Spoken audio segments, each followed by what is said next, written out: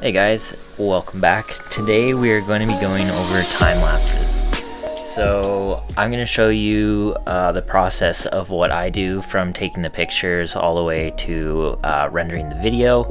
There's a couple different ways that you can do this. I'm just going to show you my process. It's the fastest way I've kind of found to do it, and just the easiest. So first, what we're going to do is start in Lightroom.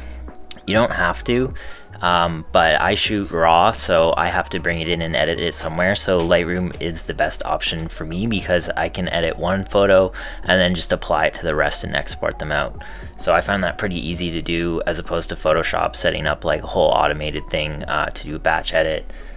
So what we're going to do here is just go ahead and import our photos.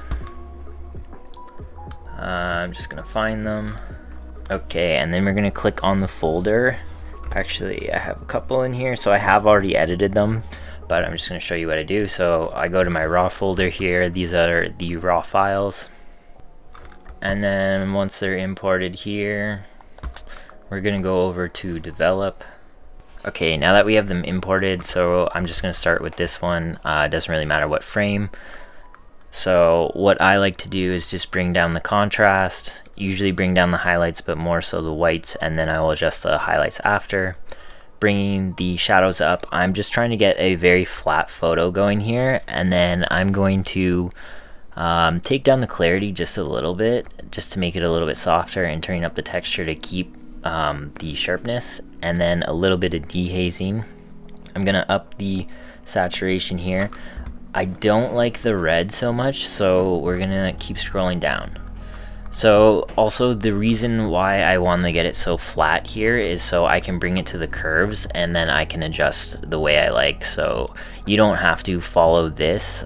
This is just generally how I like to end up editing the majority of my photos for that baseline edit, and then just kind of moving on from there. So because there is a lot of shadows in this one, I probably will keep the shadows to a minimum, and I might actually turn the highlights back up to see how that is. Okay, so that's looking pretty good. I actually think I'm gonna bring down the tint here. I think that's what's putting so much red into it. I am going to use a profile correction. My scrolling on my mouse is not working. And then usually it has my recorded lens there, so it just puts that information in and fixes it. I think we missed one. Alright, the hue and saturation. So I'm going to turn down that red because I don't want it so much. I guess it's actually orange. So we're actually going to just turn down the luminance on the orange a little bit. And we could even try shifting it a little bit. I kind of like that. It's more balanced. I like bringing out the yellows in the greens, so I do like pumping up the saturation for that, but maybe we'll just turn down the luminance on the green and bring up the yellow. And then for the blue here, I'm going to bring down the luminance a little bit. I'm going to shift the aqua a little bit and then shift the blue more towards aqua. And then bring up the saturation. Actually, that might be a little too much, so I'm gonna leave it where it is. I'm happy with that. So this, as you'll see in the next, once we import it, I've already edited this. It's gonna look a little different in this edit. It is definitely more of a flat image and more shifted towards yellow, greens, and teal here. But it's just whatever colors you like. This I like, but I also like the other one. But anyway, once we get the color correction that you want, make sure the first frame or whichever one you edited is selected. Press Control A, and that will highlight every frame, and then we're just gonna hit sync here.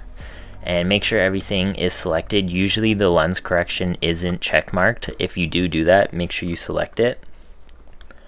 And then any other effect that you've done, all the basic stuff should be there. I just know the lens correction isn't there, usually selected. So then once we do that, let's just hit synchronize. And then you can see up here in the left hand corner, it's going to paste them out. And then once those are all done, we're gonna bring it over to Premiere. if you are using Lightroom, once you export your photos, I do suggest that you exit out of Lightroom, because I do find it throttles your computer a lot. Maybe that's just my system, but I have found that Lightroom does tend to slow down my whole operating system when I have it open. So I like to close it down just to use the maximum GPU and CPU that I can from my computer within Premiere, and not dispersing it across the Adobe programs. Okay, once we have exported our photos and we're gonna open up Premiere, let's go over to Edit and go Preferences and Timeline. And then from there, the still image default duration, let's just make that 1. You can do 1 or 2 and just see how they are, but this will be good for importing them. It will keep them at a frame, but then we are going to nest and change the time up a little bit anyway, so it's not too big of a deal, but this will help to get a more accurate time-lapse duration. So let's just go File, Import, and then find your photos.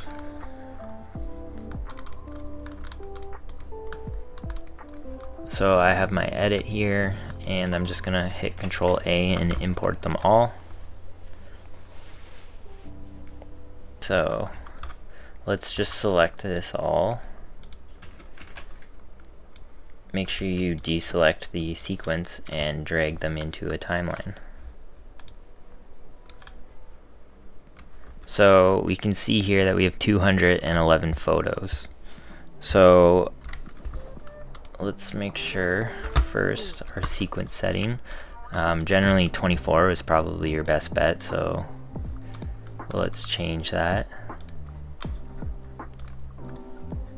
So if we have 211 and we divide that by 24 frames, that gives us 8 seconds and 8.79. So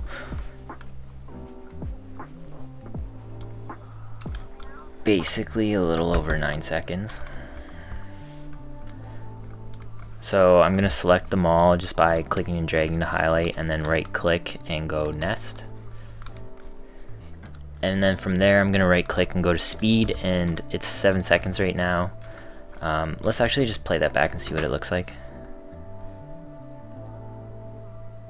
Okay, so it's super glitchy because this is such a large file.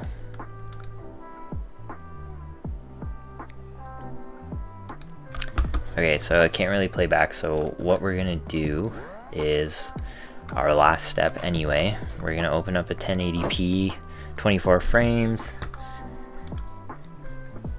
and then we are going to copy and paste that in.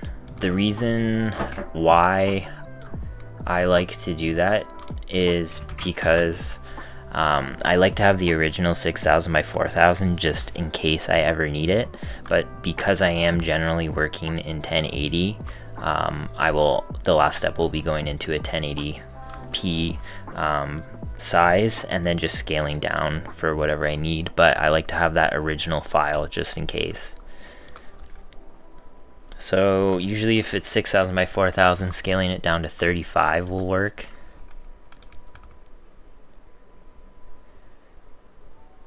And my playback is still super slow because it is such a large file, but I do know that it works. So we can just try rendering this out, and then from there we can just export. Alright, now that it's rendered out, we can see that it's working good. So I'm actually quite happy with that there. I'm gonna get rid of this first picture because it's actually not part of it. These first 2 frames, 3.